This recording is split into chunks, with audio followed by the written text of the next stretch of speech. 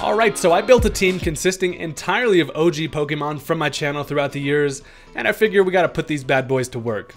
If you've been around my channel for a while, go ahead and leave a comment. Let me know which Pokemon you think of first when you think of my channel. As always, I really appreciate all the support you guys show on the channel with likes and comments and all that fun stuff. I truly don't think there's a cooler YouTube community out there, so we're gonna keep it going with a nice Wi-Fi battle today. This one is a super fun match against a pretty interesting team. We got a couple of ghosty boys, honestly looking pretty dark overall.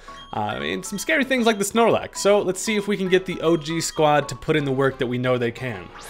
So I'm going to go ahead and lead off with the boy Reginald. My dude has been cooped up in the box for entirely too long. He comes out, he's got to stretch out his weird little crab mushroom legs and get back into the swing of things here. Now, I want to lead off with this mostly just because looking at their team, they don't have anything that can take a spore, and I can kind of try to get Reginald to get some shenanigans going early. I know that if I can just disrupt a little bit with some sleep and then, you know, maybe just get some damage on something, Reginald's had himself quite the day.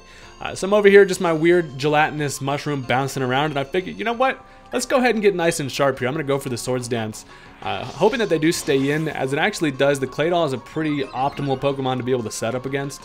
I know that I can take an attack, obviously, with Focus Sash, and it's guaranteed now that I'm able to get some damage off. So I get that clean little +2 from the Swords Dance. Now I decide to go for the X-Scissor, as they are actually going to end up saving the Claydol for later, and unfortunately brings in the BBC. Of course, the Parasect isn't going to have the best time against a Dusknoir, so I figure, you know what, we're just going to try to get as much damage as possible. I can't really switch Parasect out at this point. To come back into Stealth Rock, I'm going to ruin my Focus Sash, so I figure, you know what, I'm going to do what I can against this spooky lad and just make sure that I can at least whittle it down to the point where it's easier to take care of later. Because this is actually a Pokemon my team does not deal with too well. So he actually ends up carrying the Fire Punch. I'm absolutely fucking destroyed by that, as I'm 4 times weak. You literally breathe on this thing with a hot breath and that thing gets knocked down to its Focus Sash. So the Fire Punch, of course, does knock me down. And I'm able to then go for the neutral Bullet Seed, hoping for 5 hits. If I can get 5 hits, I can make some shit happen here. But Reginald says he got a little tired there, and that's fine. You know, look at these legs. They're fresh out of the PC box. They're skinny as hell. He's already tired from just standing here. So unfortunately, I'm not able to pick up the KO here. As with him being faster, I don't really want to switch out. I do consider switching. I'm trying to save Parasect for like a free fodder switch in later. But I just decide to let this thing go down and get a nice free switch into the Dusknoir later. But I was at least able to put the Claydol to sleep. It's only burned 1 turn of sleep, plus I've whittled the Dusknoir down below half, which like I said is, you know, kind of an issue to my team. So now with the free switch, and I decide to bring in the absolute OG Paul. I come in looking confused, but ready, as Slowbro always kind of is. So I decide just to go for the Scald. Now this isn't the best matchup for me, but I know even if this thing does decide to go for some type of ghost move, I can likely kill it, switch out, get my Regenerator, and it's like nothing happened. So I go for the Scald, actually hoping it was going to be closer to a KO and potential burn to be able to pick it off. Or potentially catch something on a switch and get a little Scald burn, you never know. Unfortunately, it doesn't quite knock it out, but I did get lucky in that he actually did miss the Will-O-Wisp there. So he is going to end up actually staying in here going for another Will-O-Wisp. I guess just wants to get the burn on Slowbro just because this thing does kind of wall his team pretty nice, and the chip damage is going to be pretty helpful. However, I don't really have anything else that wants to get burnt, so I decided to just stay in here, go for another Scald, and that is going to take care of the old BBC and his weird ghostly tail. So that's pretty solid to get that thing out of here. And now with a free switch in, I get to see kind of what his direct answer is going to be to Slowbro. And there's actually a little bit of an interesting mind game going on here in that I didn't click Psychic. And that actually comes in handy because of the fact that he brings in the Seviper. So I know that Seviper's best option is going to be something like Giga Drain. And even with choice specs, I know that I can take at least one. So I decided to stay in here. He does end up going for the Giga Drain, knocks me to a little bit below half. But this does allow me to throw a nice little Psychic. Now, a lot of the time you don't see Slowbro carrying Psychic. I like to on this one, just for scenarios like this. That Stab Psychic is able to be pretty handy, and that takes care of it. He probably was not expecting that, considering I didn't use it against the Dusknoir. So that works out pretty damn nice, and I am sitting at below half with Slowbro here. I know that this is going to be a good wall for me later on. So I do want to switch out, get that Regenerator ability, and give my boy Paul back some health. So now they're going to bring in the Banette, and this is a Pokemon you don't see too often. Shout out to my dude for using quite the interesting team. So I don't really know what to expect from this thing. All I know is Paul doesn't really want to deal with it. I'm thinking potentially like switch into a Will-O-Wisp, but he's probably not going to go for that against the Slowbro. And I decided to bring in the blue teddy milk. I'm talking blueberry milk out here. I just would like to get up my stealth rock, potentially paralyze some stuff and make my life a whole lot easier down the line, as it ends up actually going for the knockoff there. So it knocks off right on my titties. I'm over here bouncing around. No more leftovers from me, but I just decide now to go right for the Thunder Wave. I figure I could Thunder Wave and then get up a Stealth Rock, but unfortunately they make a nice play and go right back into the Clay Doll. So with this thing sleeping, I'm actually not super worried about really what this thing wants to do. So I figured, you know what, fuck it, I'm gonna go right for a Curse here, start yelling some profanities, and with that +1 attack and defense, the Miltank is freaking unstoppable here, as they actually end up making a double switch going to the Houndoom, predicting potentially a switch on my end. However, I just stay in and go for it. The reason why I'm able to do this is because even though I'm not the scrappy ability, I know he's not going to want to use the Ghost against me, even though Body Slam is my only attacking move. So I kind of just figured, you know what, I'm going to go for it. So he goes for the Dark Pulse here. I'm able to live. However, I flinch, which absolutely ruins my day, because a Thunder Wave or a Body Slam off on this thing would have been super nice, because Houndoom is quite a little bit of a difficult Pokemon for me to deal with. So the Hellhound is able to pick up the KO, and this is now turned into a sad day because there's now going to be a lack of calcium on the battlefield. So you hate to see that. However, I do get to switch into whatever I would like, and I'm thinking, you know, I have a couple options. Either I go into Choice Scarf Pinsir, pretty much just to scare that thing out with a close combat, or I go into Muck. I decide to bring in Sup. He comes in saying, Sup. I want to save the Pinsir for the late game. It's looking like it's going to be kind of my win condition if I can make it happen here. So anytime you can get this healthy slimy boy in against a special attacker, you're going to have a good time. So I decided to go right for a Curse here.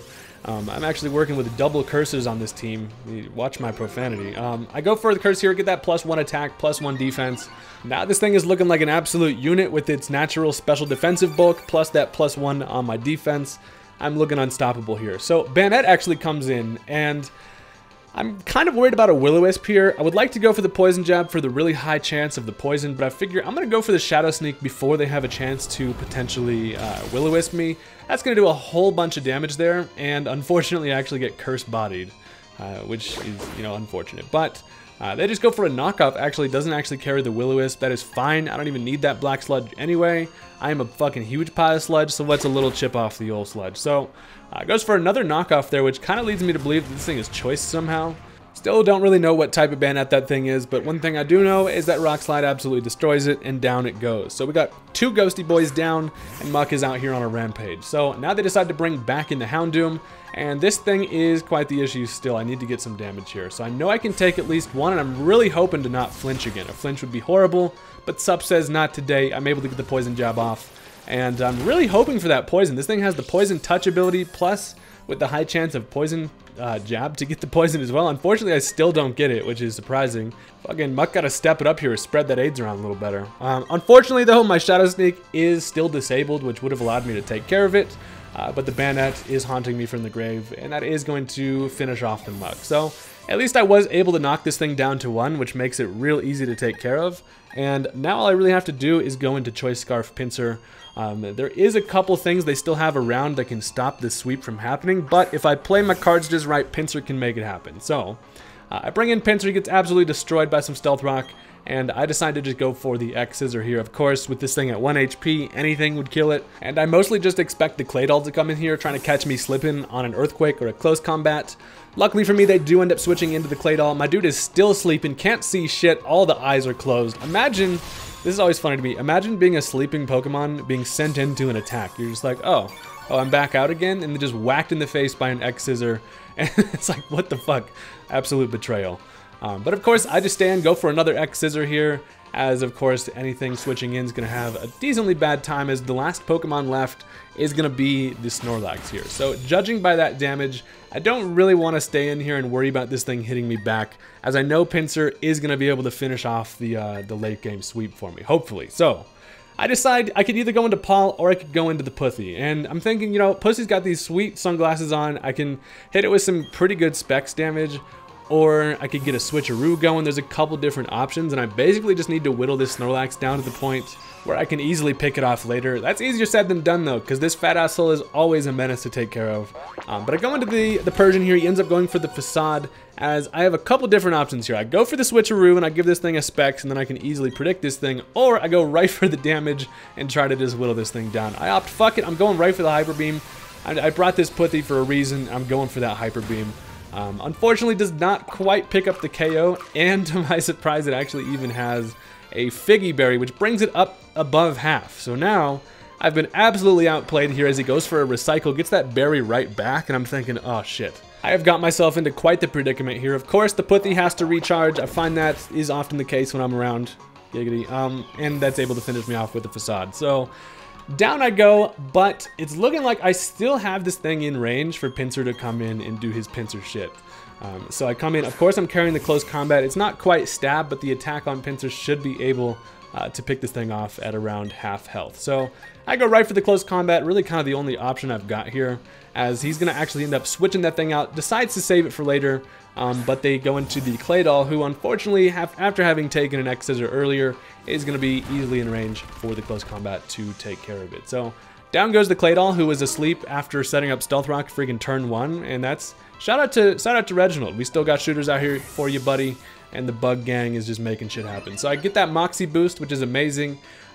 Gotta love these bugs that got that late game Moxie sweep in them. It's honestly just amazing. So in comes the Houndoom. Unfortunately for him, I am wearing a nice pretty scarf, which allows me to outspeed, and a close combat absolutely beats the shit out of that pupper.